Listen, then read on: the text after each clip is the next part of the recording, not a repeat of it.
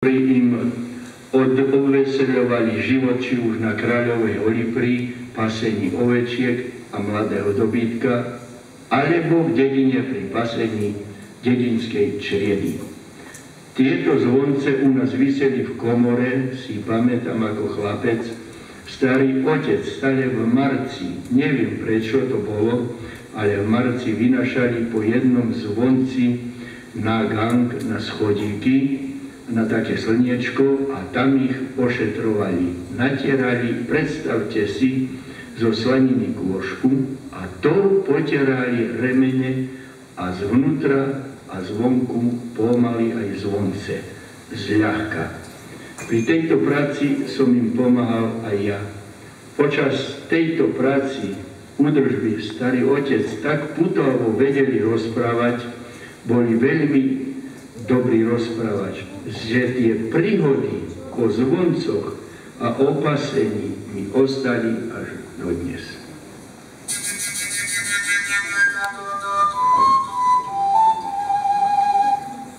Jej na Kráľovej holi, jej bystrá voda šuští, povedala milá, jej, že ma neopustí.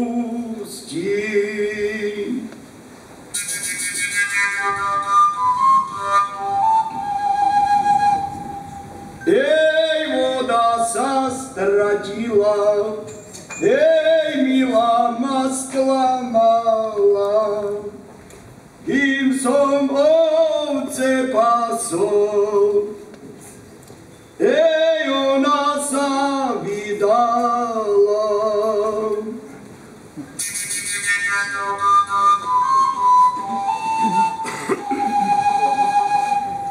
Hej, ona sa do sveta široho, a mňa tu nahala, pri ovcach samoho.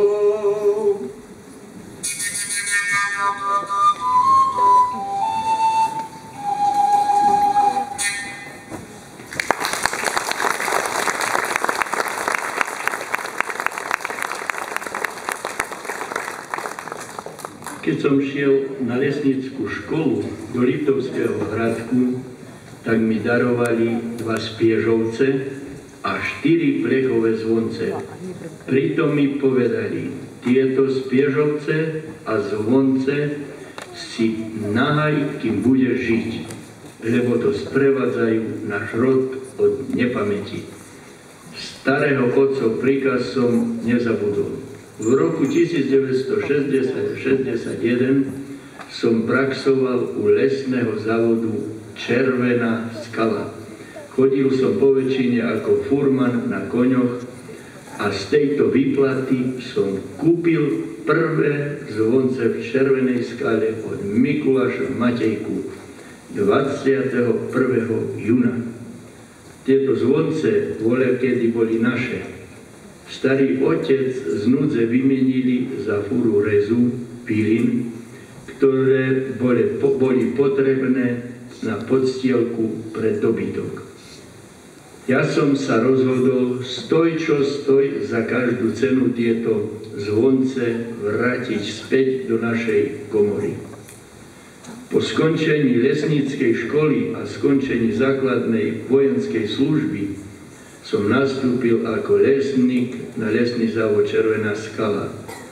Popri zamestnaní sme s bratom Janom začali gazdovať. Mali sme ovečky, dobytok, ale zvoncov stále bolo menej ako tých ovečiek. Tak som doplňal tie zvonce a spiežovce, aby každá ovečka mala nejaký ten cenkač. No a tu som sa s matkou dohodol, budem zbierať zvonce, nebudem fajčiť. Každý rok mi dáš pod vianočný stromček 2000 korún na cigarety.